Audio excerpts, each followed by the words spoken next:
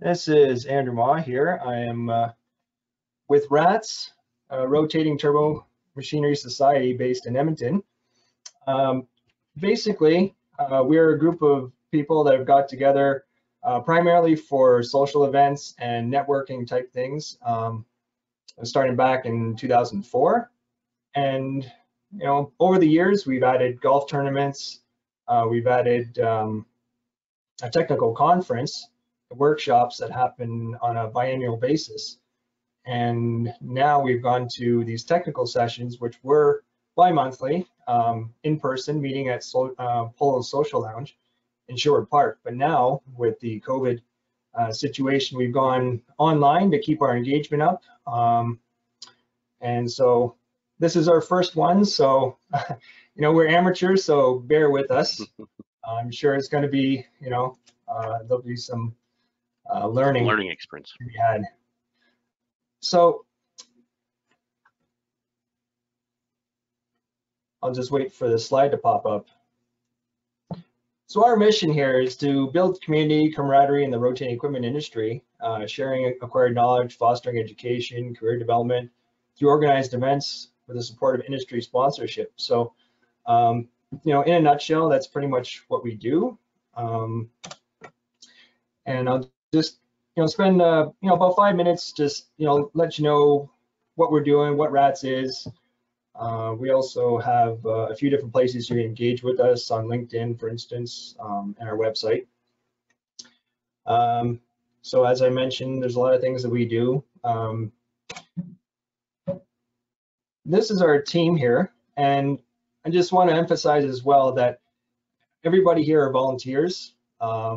This is a nonprofit organization, and everybody does this, solely for the purpose of, for the industry, for getting to know people, for sharing best practices, having a forum for doing that. Obviously there's the Turbomachinery and Pump Symposium in Texas, and also the Calgary Pump Symposium in Calgary. So, we like to complement that by having something in Edmonton locally. Like I mentioned, there are quite a few sponsors that help us out with the costs of our events, and so throughout since 2004, we've had a lot of people really helping to keep this going. So we'll see how long we can keep doing this in the future. And the other thing is we started doing student awards. We started handing out scholarships to students. New for 2019 was that we got involvement from 3 of the local institutions: Red Deer College, NAIT, Northern Alberta Institute of Technology, and University of Alberta. So now they're doing all the administering for us, and we're providing the funds, which again, a lot of that is coming from our MRO, for instance. So in any case, yeah, we're proud to support students' further education. These are just some pictures from some of our previous technical sessions that we've done in the past, and we do a quick presentation at the beginning, and then at the on the conclusion, then we have a buffet set up, and then people are networking and meeting, talking about whatever. There's professional discussions and talk about whatever. The golf tournament, unfortunately this year we had to cancel it. We figured that was the best case, even though courses are open now in Alberta, but as far as holding a tournament goes, we just figured this is the best course of action. I have some more mug shots of some of the groups that were golfing last year. I believe all these pictures are available on the website. As I mentioned, the MRO, we are going to move that to an online webinar as well in the fall. We don't know exactly what it's going to look like, how many days it's going to be spread out by, or that sort of thing, but it'll be very similar to this sort of format. with multiple presentations and probably half-day workshops. Typically, we usually host that at the Dow Centennial Center in Fort Saskatchewan, and we've done that there for the last 2016, 2018, and 2014 we started off at the, I guess it was the Silver, can't remember what they call it now, the Doubletree. It used to be called the Mayfield Inn.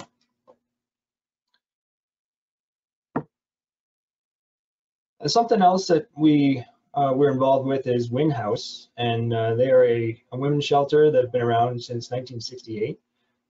We've been, doing raffles and 50-50 draws at our golf tournaments, and of course, any funds that were, I guess, surplus from our events also went to Windhouse as well. So we typically do an annual donation to them.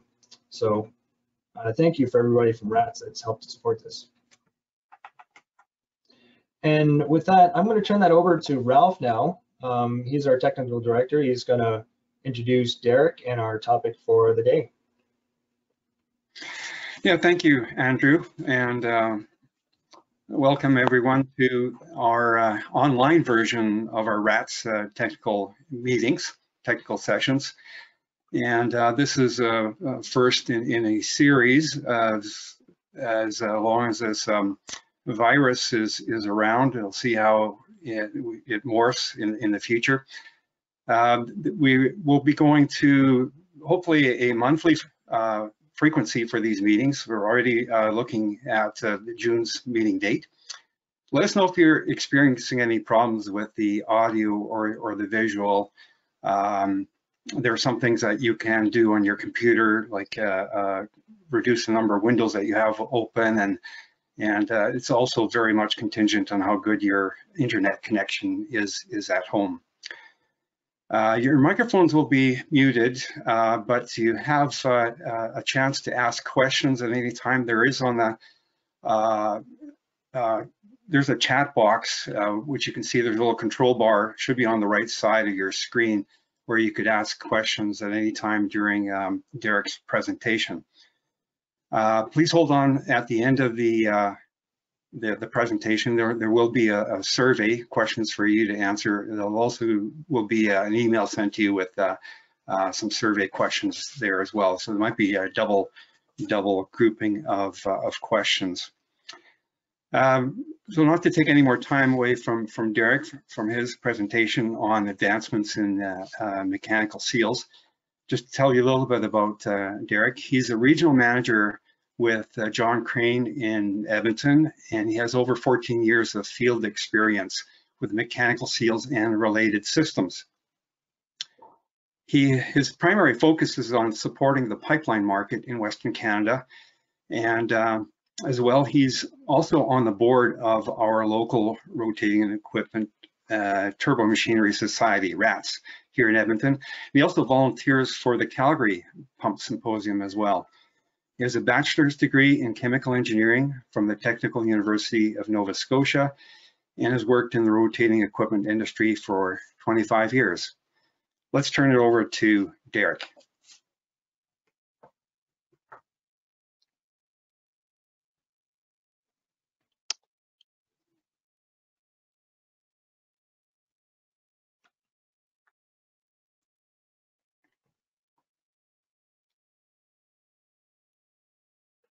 Okay, thank you everyone. Welcome to my home office, and thank you all for joining us today for our first RATS webinar series. And today's topic is advancements in light hydrocarbon mechanical seals and leakage containment and management. I've packed a lot of information into this slide deck. My plan is to provide a brief overview of several new products that I have been an integral part of helping John Crane develop over the last probably 5-6 years kind of thing. So we've gone through a series of R&D initiatives and come up with some pretty exciting products here for the industry that can be, we're looking forward to in the future, maybe rolling this out to other industries as well besides the pipeline market. But for now, that's what we focused on. Maybe to start with, Andrew, did you want to do a survey before we get into things, or do you want, we had a survey I think you wanted to roll with there quickly. I don't know. Sure. Yeah, let's Able just to do that somehow. here.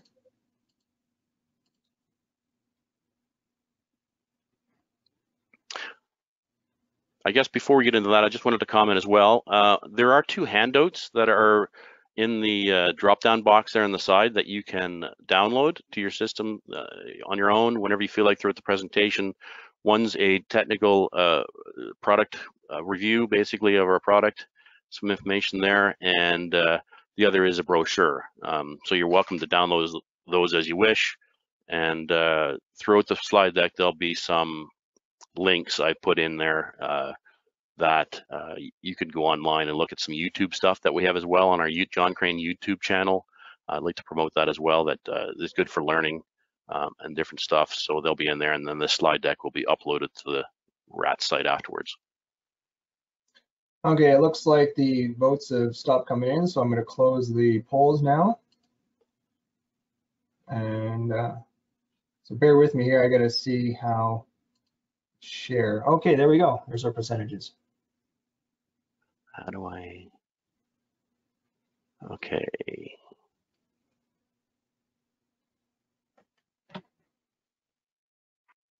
I can't see those, Andrew. Can you Read them out.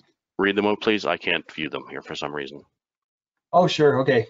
So, so the first category, not at all, but I should know more, is 5%. Somewhat, I've learned about them, 30%. Familiar, I've selected or installed them, 5%. Very familiar, involved in rebuilding or troubleshooting, 35%. And expert, I've designed or know best practices, 25%. So quite a few knowledgeable people in the audience, so that's fantastic. Okay, turn that back over to you now. Yeah, thank you, Andrew. Let's keep rolling here. So next is the roadmap for today, I call it. That's the agenda and what we're going to be looking at. So part of that is I'm going to just do a brief safety moment and then just talk a little bit about John Crane, one brief slide on that, and focus on some of the other mechanical seal related things that we've gone through in the R&D process and design challenges, some history. I've consolidated, like I say, 5 slide decks into one. I think I said that already. And so that I just wanted to give everybody a high-level overview of several new product initiatives that we've come out with lately for crude oil and light hydrocarbons. And as well, on the end of the conversation, we'll talk about secondary containment seals for managing leakage and controlling it, any normal leakage, or when upset conditions arise and you need to have a backup seal for that. So safety, we're all kind of working at home lately because of the COVID-19, and there's some things that we can do better to maintain our ergonomics and backs and necks while we're working at home. So I thought this was a nice slide to demonstrate that. So sometimes we don't realize our posture can really affect how our backs feel throughout the day as we're working at home and cause extra tiredness. So you know, it's nice to make sure you're looking at the monitor properly, sitting upright, and maybe also look at raising the level of your monitor if you're able to do that, because it's better to look straight forward than down. Same for your cell phone, lift it up more instead of looking down all the time, which is an easy habit to get into. Just a brief overview of John Crane's global network. We're a fairly large company, 6,700 employees globally. 2,300 in North America, and we have several global manufacturing centers, and our global headquarters is in Chicago, Illinois. We have numerous test rigs and R&D centers and CNCs. You can see the quantities at the top there for our global support. So getting into the presentation. The pipeline mechanical seal application considerations, and so this is a listing of some of the various things to consider when designing a mechanical seal for the pipeline industry. And actually most of these are universal considerations for lots of other applications that are out there. So there's some pretty generic stuff in here to consider when we're looking at any application. But there are some specific things to the pipeline industry that I'll cover in the next slide as well. pipelines present a unique challenge on their own. So they don't operate like a refinery. This is a listing of some of the various design challenges we face when considering how to design mechanical seal for the pipeline industry, which makes this application very unique versus a refinery. So we have multi-phase batch operations. We have pumps in series. Refineries do not operate pumps in series typically. It's very unusual, but it's very common in the pipeline industry. So each pump in that series of pumps, they could have 3, they could have 4, will experience various inlet pressures and discharge pressures associated with each, and they expect one mechanical seal to operate in all instances for each pump the same. So that's one of the unique design challenges that we have to face. And then in other cases, they'll switch products they're pumping from jet fuel to diesel to NGL, condensate, crude oil, ethane. There's all kinds of different products that a pipeline can pump or batch together, and so they'll expect the pumps to start and stop no matter what, depending on what product they're pumping through. So we need to look at other things as well. Of course, high viscosity startups when you talk about crude, other products not so much. Pressure ratings. In a lot of cases, they have remote unmanned pumping stations, so there's nobody there specifically at that station to monitor how things are going or listen to pumps or get any indication back personally what's happening at that station. Everything's controlled from a central control center where they have instrumentation that feeds them back the details and what's happening for pressures, temperatures, flows with those pumps so they can operate them effectively.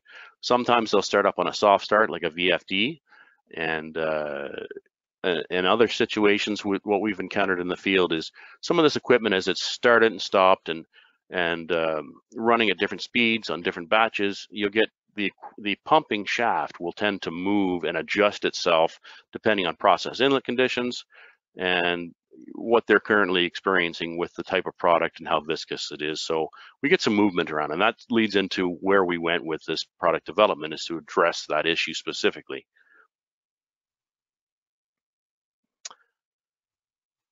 So on this slide, you'll see just a second, I can move some things out of the way here. Bear with me a second, technical difficulties. When we view the pipeline applications, we try to categorize them in the following 4 categories, with each having its own set of challenges. So we have, for crude oil, refined products, flashing hydrocarbons, and then, of course, the most difficult is the supercritical fluids. We look at, in each of those categories, there's things to keep our eyes on. So you have varying viscosities when it comes to crude oils, or they're unable to clean process fluid via filtration or cyclone separators effectively. I'm not going to read all these off. You can read them for yourself. But and for refined products, they're typically lower operating pressures, not up where the pressures are of the crude oil because of the specific gravity of the products are lower. We have high vapor pressure margins. And then you get into, of course, the flashing hydrocarbons, which highly volatile liquids, which have poor lubricating properties. And so we have to deal with that. They're very light and they tend to flash off easily, and they can do phase changes across the seal face. So that's a significant design challenge that we have to take into consideration. So what we started with designing our new products for was the crude oil pipelines, and that was our primary focus in the beginning because it seemed like they were having the most difficulty with reliability on seals, and we thought we could really dig into that and make a difference there. So we took the product that we designed for there and expanded it into refined products and flashing hydrocarbons. So I'll run through each of those in the next upcoming slides. Okay. So then when we view this from the perspective of the mechanical seal and support system designs that fit each of the specific product categories, the following information is a list of typical options we can consider for each pipeline application. So we'll look what we look at is a combination of what mechanical seal to use and what API piping plan to use. So you'll see listed off in each of these categories the various piping plans that you could use. And also, if you use a single seal or dual unpressurized seal or pressurized seal arrangement, So I'm not sure of everybody's experience on the phone today for the training, but we have a variety of different seals that can be applied depending on what you're trying to do and how hazardous the service is, or what other issues you may be facing that you have to address with a specific piping plan or a specific seal. If you need a dual unpressurized for safety, better safety monitoring, or a dual pressurized because the product is not that easy to deal with, and it's easier to have it on what I call an artificial life support system, which is a self-lubrication panel of a plant 54 or 53B. So there's a variety of things that we look at there. Next is a little bit of a history. So I've been involved with this process the entire way along. So this shows some of the historic milestones we have gone through over the years as part of the development process, showing roughly when we started some of the R&D focused on the pipeline industry and where we are today. Along the way, we have participated in some presentations at the TPS and at the CPS in Calgary. TPS is the Turbo Pump Symposium in Houston, and the CPS is the Calgary Pump Symposium, for those who don't know that. And we've presented at both those.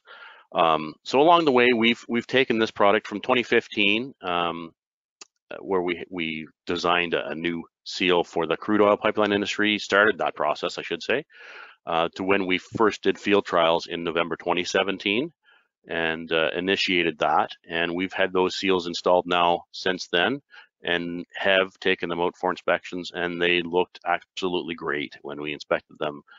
They could have literally been wiped off and put back in again. And after, I think it was over 500 starts and stops. So I would call that a success so far. And the industry has really noticed. And of course, we're getting lots of requests to supply that product. This next slide is what I call seeing is believing. And I thought these photos would help to show what happens behind the curtain at John Crane, because a lot of folks don't know what we specifically do here or how we test stuff on a test rig. And this is what the test rigs actually look like.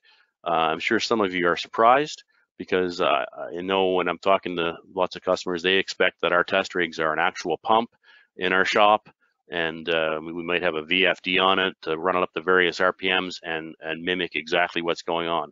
However, there are so many pump sizes and types out there, it's impossible for us to take a pump into our facility and run it like a pump OEM would run it on a dynamic test with various seals and then hook up enough instrumentation to do that properly. So we like to create our own modified seal chamber. So it's a lab environment.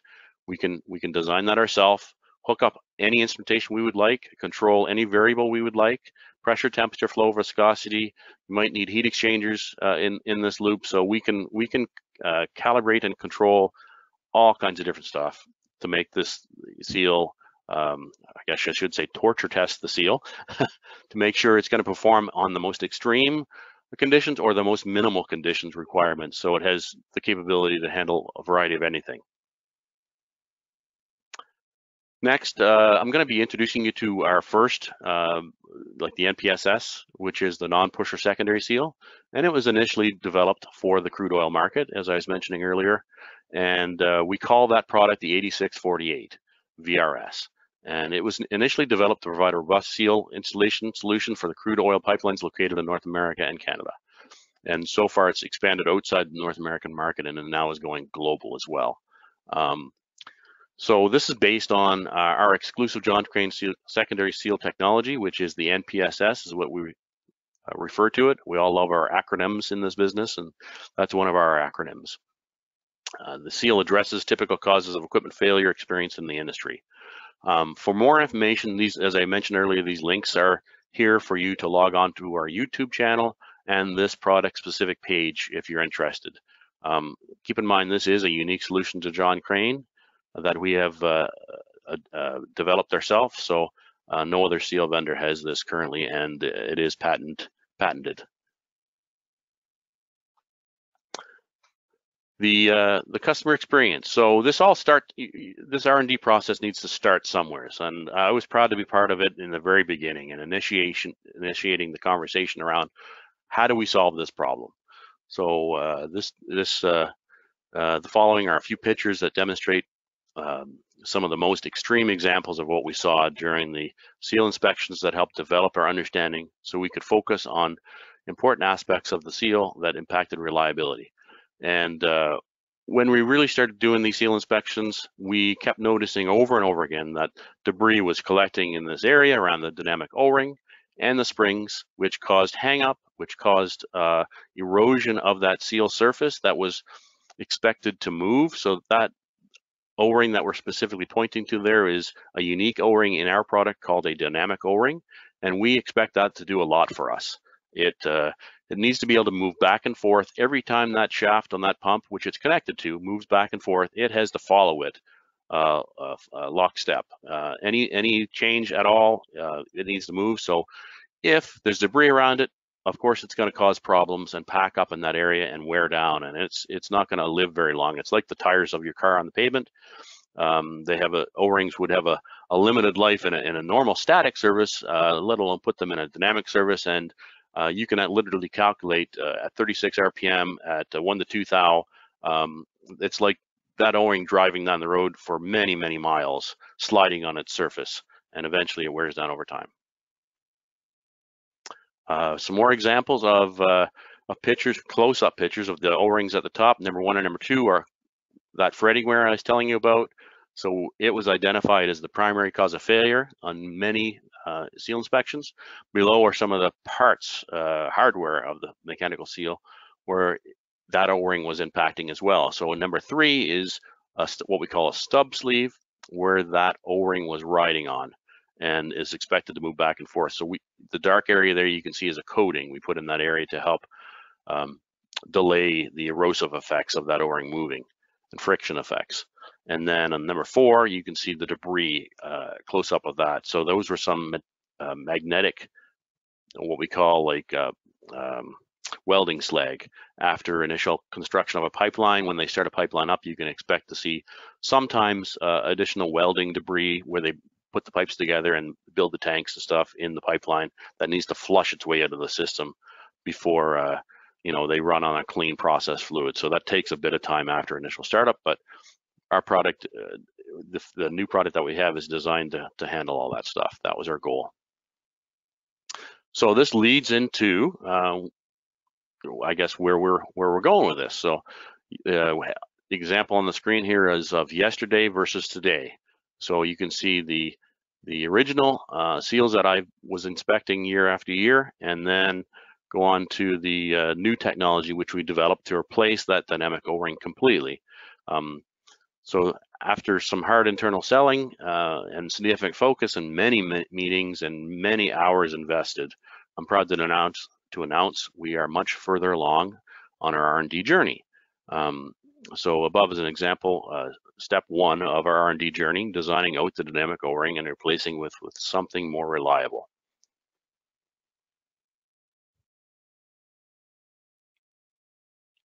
How does it work? So the NPSS, this is a depiction of the pressure forces on the NPSS, specifically those orange arrows. So it replaces the O-rings. We redesigned the stub sleeve to fit it in there better, and there was many ups and downs along the R&D process of figuring out how to make this work.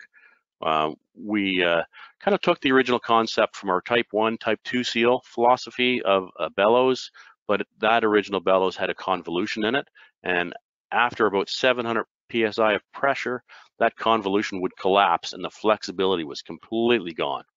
So what we did is we went back to the drawing board after numerous tests on that original design of a Type 1, Type 2 seal, trying to expand it from 700 psi capability up to 1400 psi capability. And eventually, after numerous meetings and back and forth and throwing ideas at the wall and brainstorming, we come up with this design. Took the entire team to figure this one out. So and several years along the way just to try to figure out how to make this work. So I'm proud that we're finally here, develop this product. So next, it may be a bit challenging.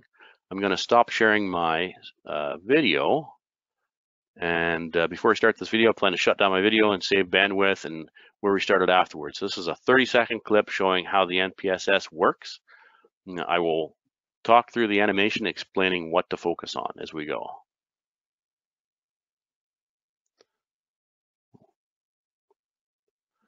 It may be a bit stuttier on your end. So what you're looking at here is the animation of 3D animation over this product. Starts at the outside. You can see it rotating. That mating ring rotates with the sleeve, which rotates with the pump shaft. It's all connected to what we call the primary ring, which is the other large face at the center of the screen. So it's expected to be a static face, but it moves back and forth following the shaft. And you'll see that green NPSS flexing every bit of the way. Every time that shaft moves, it flexes and follows it, sticks to it like glue. So that's the magic. And next. And Derek, I'm glad to say that that video actually was really smooth this time. It's better than our rehearsal.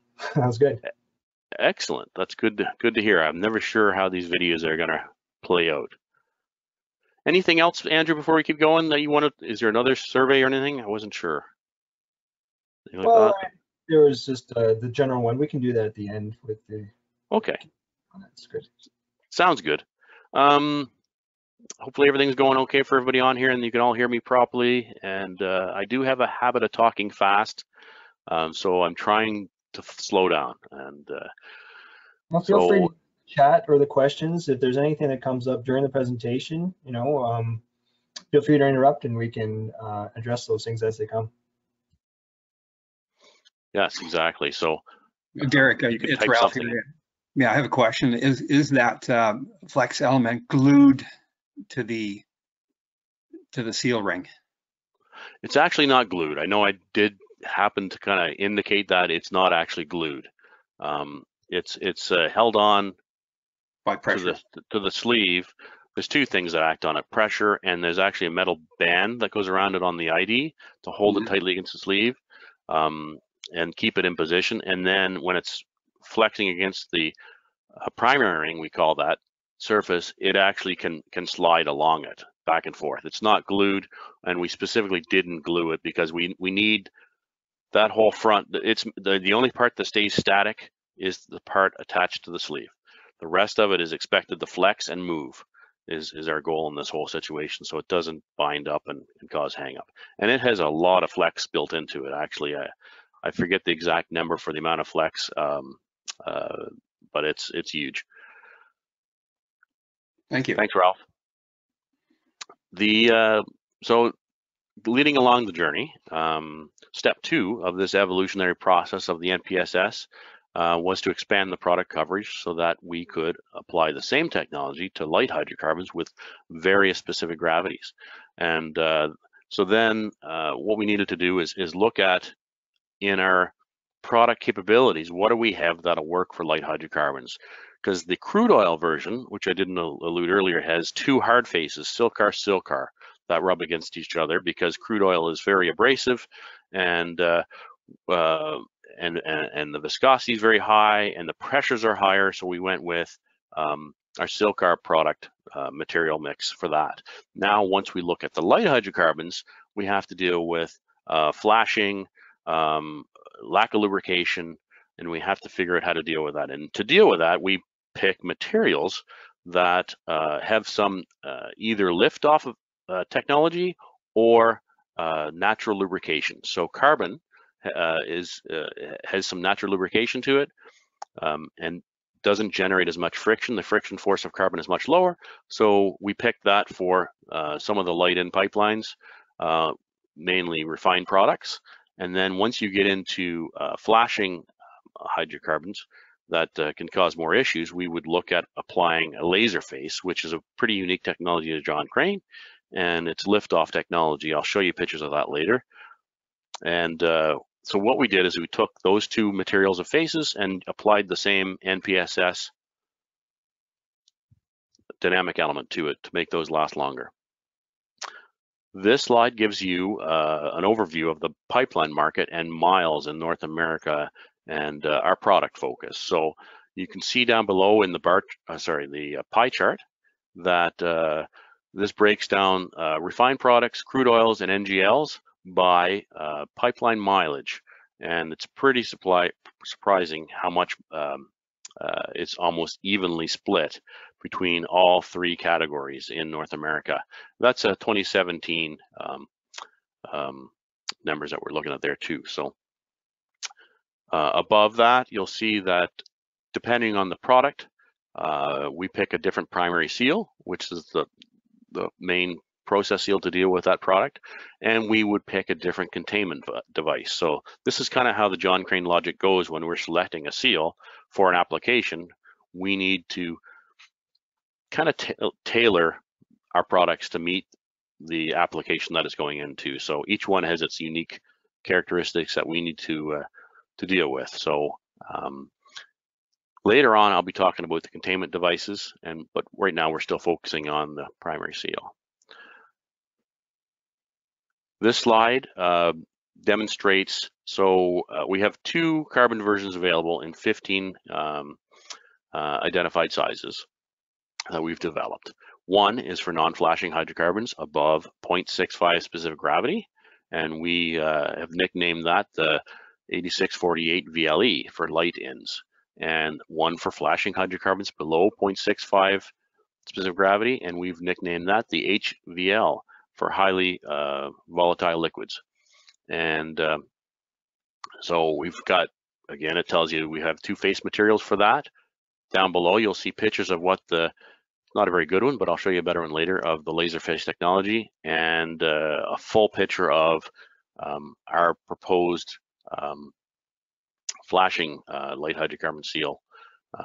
Or it could be either version of it actually, because you wouldn't tell until you were able to look at the actual face that's on that 3D cutaway there. But you can see the backup seal there too that we've developed. Both have the NPSS associated to it.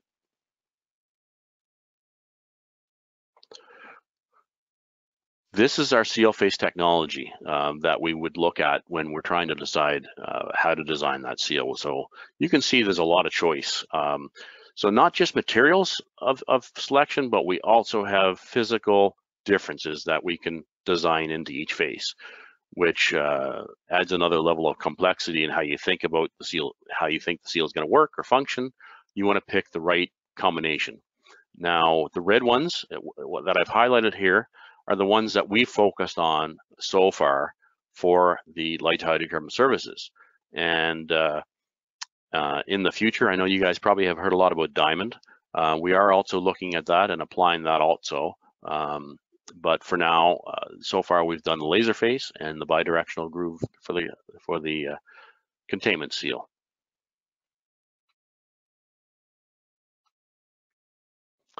And here are the focus design features that we have chosen for the seal design. So I'll read through some of these and just cover them off briefly. So we have some principal design features we'd like to build into this thing when we're looking at this. So it's a flexible elastomer. It needs to be flexible. And the lug drive, which is the way our primary ring is designed, it has larger drive lugs because it needs to stay in one location. So we wanted that to be as beefy as possible to prevent wear in that area. And then we look at a rotating mating ring design. Helps with cooling and permits use at higher shaft speeds. We've adapted the laser face to the seal for fluids less than 0.65 SG. We've gone with a harder elastomer, a 90 shore elastomer for robust construction. What else can I say here? So the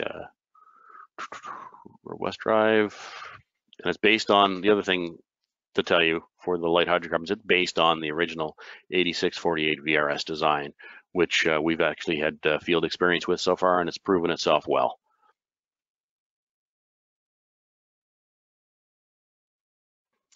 Of course, with any new R&D that we take on, our customers ask us to prove the concept works. So before we just say we'd like to do this and they jump to it and install it in the field, it's really good to do that lab testing, and we've torture tested these seals in various applications in our controlled lab. However, it doesn't, it still needed to be field tested. So we've done that afterwards as well with our product. So we can control everything in the lab. It kind of creates the ideal conditions. And what we have done tons of starts and stops, ran it for lots of hours, physically taken everything apart after each test, inspected it, taken photos, determined if there's something we could improve upon after each test. And along the way, throughout this process, there has been significant, I guess I'll call them learning events that we've gone through as we discover something doesn't work like we thought, and we have to kind of switch our thought process and decide to do something a bit differently. So I'm not sure if any of you have been involved with R&D in the past, but it's an interesting path you go down, and you got to take the turns when the turns come up, and take the forks in the road when the forks in the road come up, and figure out where you're going to go next with the product development. So on this one, we've done several different shaft sizes, 5.51 and 3.76, fully tested. Dynamic pressures, which is what would be expected on the pipelines, is 50 to 1175 psig, which is where I was alluding to with the and pumps in series. It needs to work at all pressures well. And then, of course, static pressure, if everything's shut in, we usually have that higher than the dynamic pressure. Also, speed is critical. So what did we test these materials on? For the carbon face, we tested it on kerosene and diesel. And then for the laser face, we tested that on propane to represent the different services with the different SGs to see how they would handle. And currently, this particular product is patent pending. The original crude oil seal is patented. And note below, successfully tested beyond maximum expected conditions.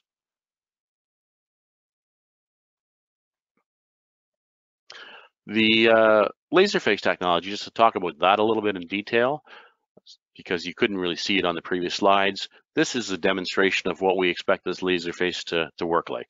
So below, you'll see how the fluid comes in, where the rectangular or square notches are in the face.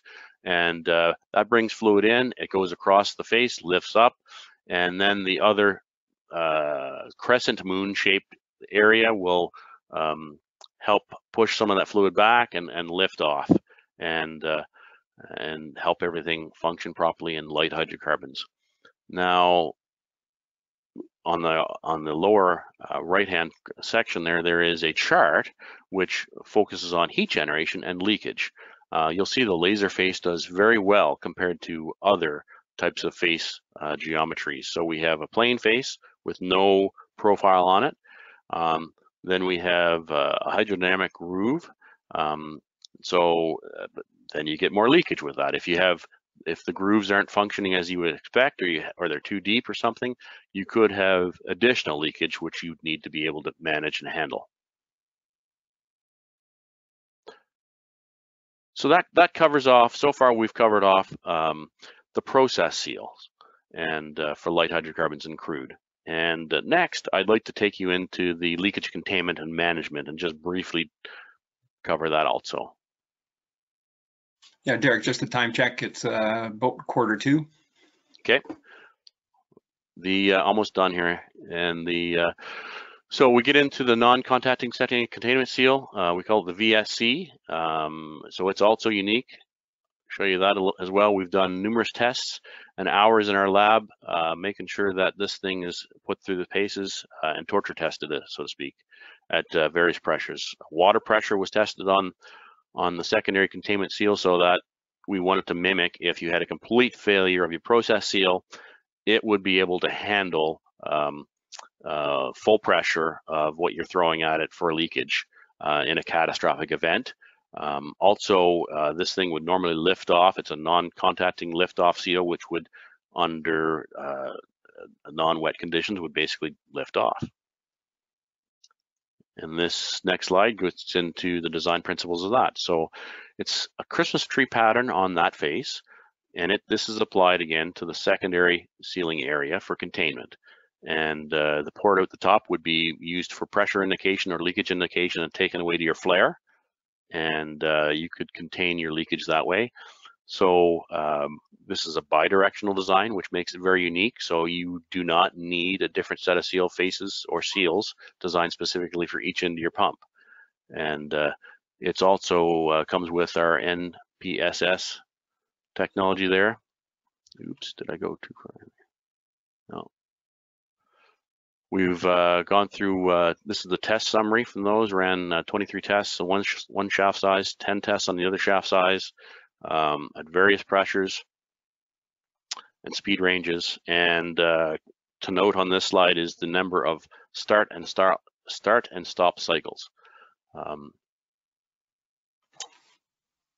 The seal, when you look at it entirely, this is a blown up 3D view of what it looks like.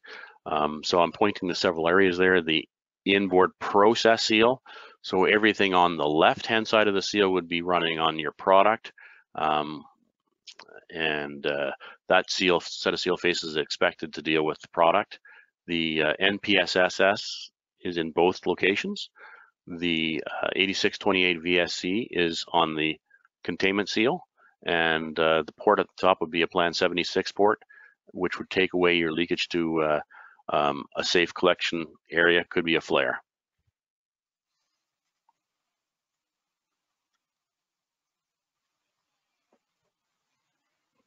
Another leakage containment and detection device that we've looked at improving upon is the API Plan 66A.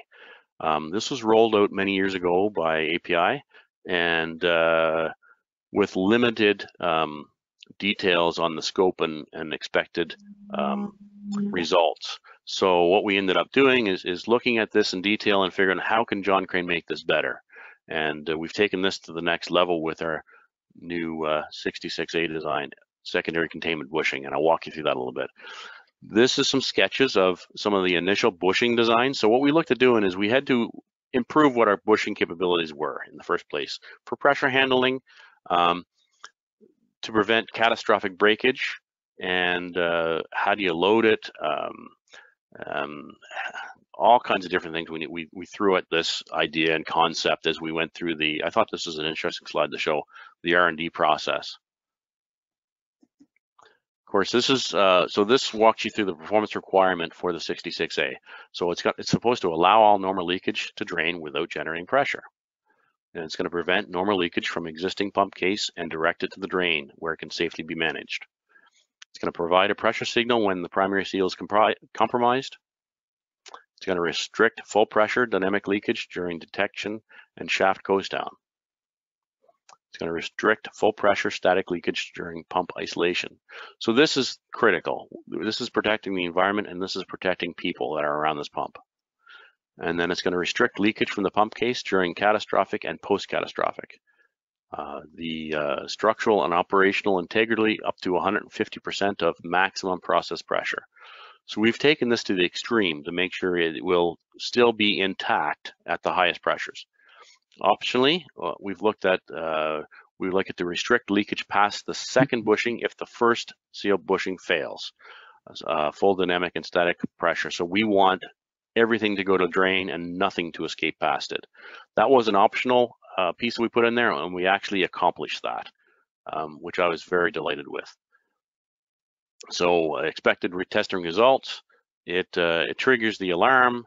We wanted it to contain post-catastrophic failure up to 15 minutes, while that would mimic a pump shutdown, because if you picture our large 42-inch pipeline and the size of valves on that, it can take 3 minutes to isolate that pump completely and depressurize. So we needed to make sure it's just a bushing was going to be alive for that entire process and stay structurally intact, so it did not fail and cause environmental leakage or safety issues.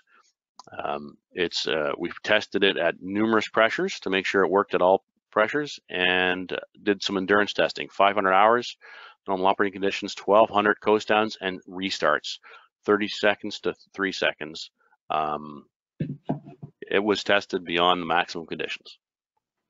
This is a little video, and I think I have 1 or 2 slides after that, and that's it. So I'll talk through this as we go. I actually forgot to turn my video on before, didn't I? I shut it off last time, so I'm gonna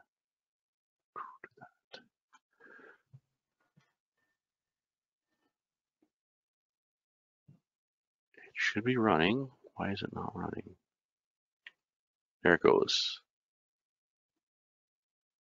So what we're to watch for is the application of full pressure, contents, atmospheric leakage, leak vessel, change in speed, drive belt slippage, and shutdown. So I'll talk through those as we go. So you can hear the noise in the background of our equipment running. Hopefully it's not too noisy on your end, but I wanted it there to show you the belt slippage in the end. We have a leakage collection for atmospheric leakage and a drain, which is where we are designing this thing to send all leakage in a catastrophic event to the drain system, which would normally be taken off to a collection sump somewhere where you can safely contain it and deal with it later when you have time to deal with it. So as you see now, they're pressuring up. The orange highlighted area is pressuring up to 1500 PSI. That's more than what pipelines are normally going to see in a catastrophic failure event. Pipelines typically operate normally at about 1400 PSI or 1200 PSI in that range. And then you'll see the liquid actually starts to change color. So what that means is this is a carbon bushing inside of there. We start out with clean royal purple and a pretty thick royal purple too. It's 910 for this test. And what happens during the test, that bushing clamps down on the sleeve that it's rotating with. And once it clamps down, it almost acts like brakes on a car. And the carbon dust starts to come off that bushing and collect within the drain. So what he was just highlighting there at the camera, he zoomed in on the leakage past the secondary bushing. So that would represent the atmosphere. So what we're delighted to show you here is that nothing escaped outside of this secondary bushing, which means you have no oil on the ground, no reportable event, and you should be able to send your maintenance team out after everything's been isolated and safely replace the seal without having a major leak to the environment is what our whole goal was in designing this thing. And you have to also take note is that this is just a bushing. It's not a secondary full mechanical seal. So to see that we could do with this with a piece of carbon and reinforced metal around it was pretty amazing. It exceeded my expectations when we first started going through the R&D process. And down below, this has been sped up a bit. It shows 5 minutes, but this is actually just a 3-minute clip. Next, you're going to hear the drive belt start slipping because that's the torque. You'll notice the RPM is starting to trim down. We're mimicking the operation control room shutting off the pump and starting the isolation process. So they've turned off the driver and started shutting this thing down. However, they haven't fully isolated the pump yet. So the pressure itself has to slowly come down also. As you turn down the RPM on this motor, it actually generates a lot of torque. The seal itself is generating that torque, and it's kind of like because of that brake effect of the bushing clamping down on the sleeve, it's actually creating a lot of drive torque. I think the video is almost done. Yep, that's it. On the next slide.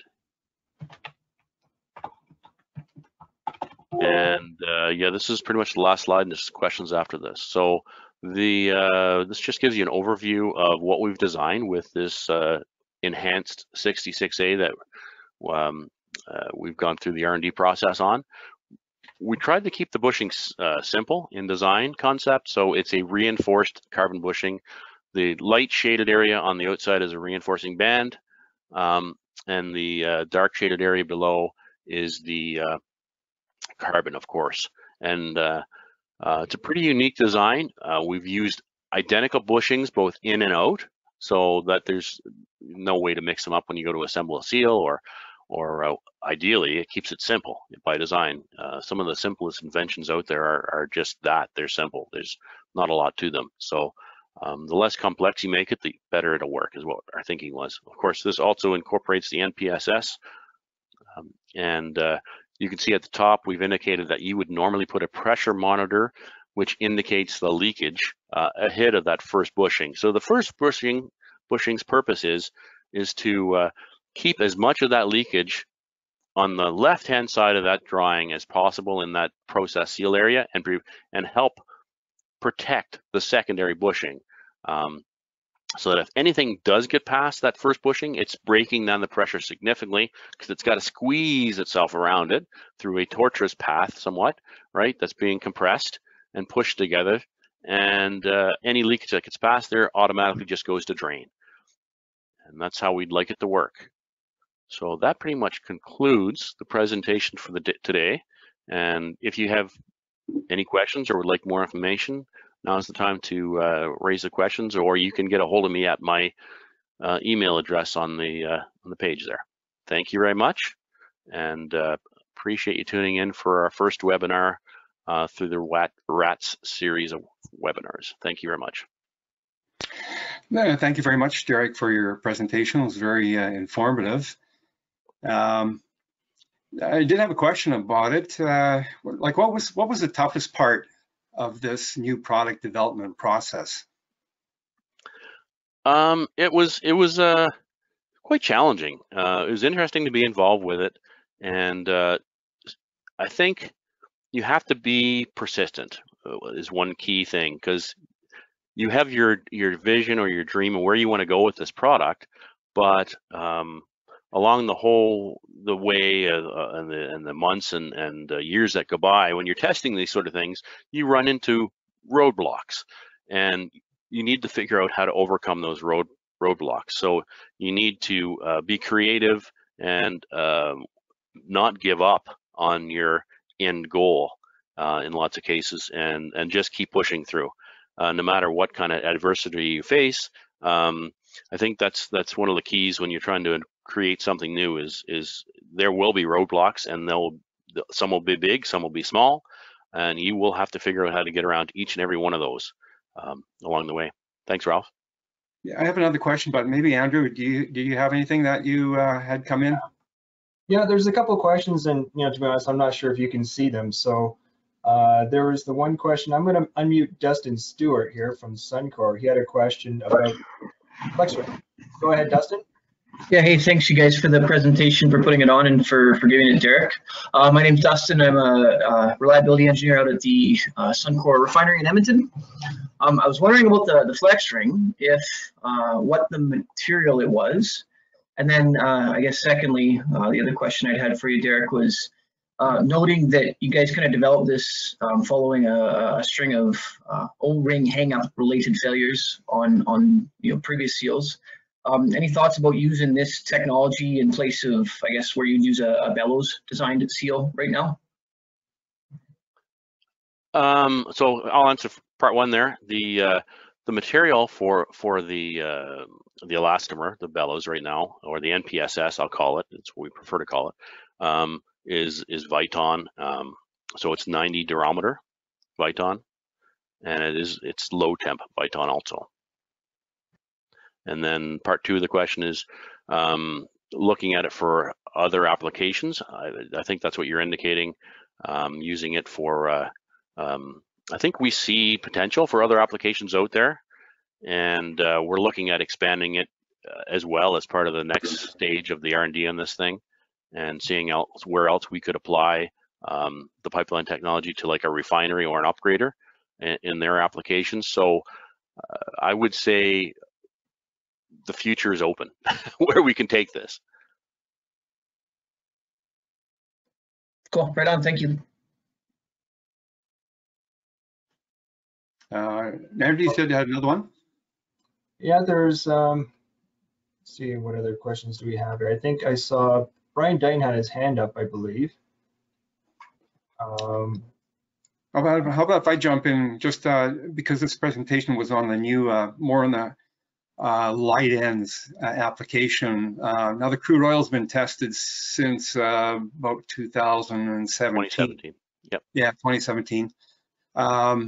What's the experience on the light ends applications? Nobody wants to be the first to put it into their pump.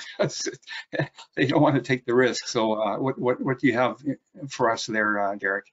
Well, I'll say we're still working on finding our first field trials for that product. So so far it's been lab trials, and we've already completed all the testing required on that to prove that it works and proof of concept within the lab.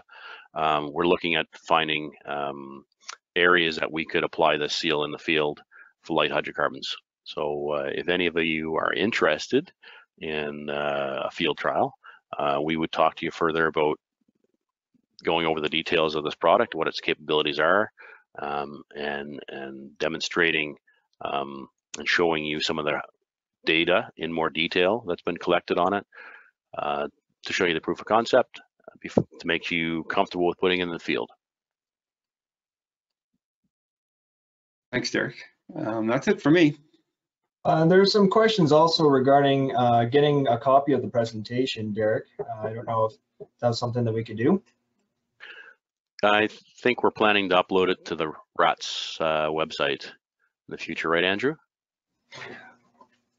Oh, well, yes, the video will be available. That's right.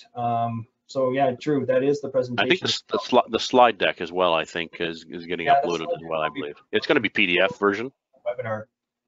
It'll be a video, available on GoToWebinar. So I think probably within an hour after the presentation, it'll be ready to view at that point. There's another question from Aaron Mackay. I'm not sure how to pronounce your name. I'll just unmute you if you wanted to ask your question. Sure. Hi, guys. I was noticing that the temperature limits were all listed as atmospheric. Have you looked into going to higher temperatures? Is that a limitation of the Viton? Yeah, that right now, that elastomer material would be the limitation for high temperature. We're limited to what the capabilities are of Viton. Fortunately, I know have had some requests from different people asking if CalRAS might be available, and we haven't gone there yet. I don't know if we're going to go there yet. There's been some discussion about it. I've heard there's difficulty molding CalRAS into this shape and maintaining the tight tolerances we're looking for the fit. With CalRAS, it's a bit of a different molding process, I've heard, so they're challenged with how to do that, a repeatability of doing that with CalRAS is what I've heard. Okay, thanks. Yep.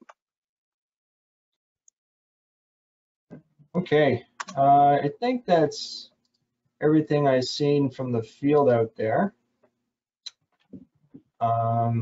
Well, thank you everyone for taking your time and spending it with us today to learn a little bit about our new seal technology.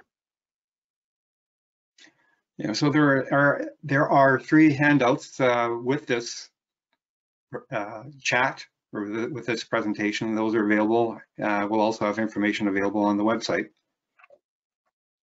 Feel free to sign up on LinkedIn to join RATS as well, all of you, if you haven't already. I assume most of you have, if you've heard about this. It's good to always increase our membership on the LinkedIn site and make new contacts. Excellent. So thanks very much, Ralph and Derek. The test lab video was quite interesting. I've never seen, insight into that. So, for us being able to see that from our office, from our home, that was great. I just wanted to recognize that, there's a lot of familiar names on the attendee list, a lot of which, aren't able to participate in our regular RATS events due to, geography, being far away or, just being busy on the road, that sort of thing. So thank you. And it's great to see some familiar faces and a lot of new faces. There's a lot of people from John Crane in Ontario and Quebec, and obviously Edmonton as well on the line. Some people from, Saskatchewan, Abu Dhabi, Mumbai, Saudi Arabia, Algeria, and Qatar as well. So fantastic that we were able to reach an international audience today. So anyways, check for the next technical session. It's going to be June 18th, same time, same format. And if you have any other presentations or anything, let us know if you want to present a topic. So that's it for now. I don't have anything else to say. But anyways, RATS is definitely about the people. It's about the members and everybody that participates. And I think I missed some pictures in that collage there from the golf tournament from last year, but I tried to get all of them up there. I think I missed a few groups, but anyways, there's been people that have been part of RATS for a very long time, so I think we'll continue strong. So please remember to do the survey. Let us know if there's anything we can do better or anything you want to hear about. Okay, thanks very much, everybody.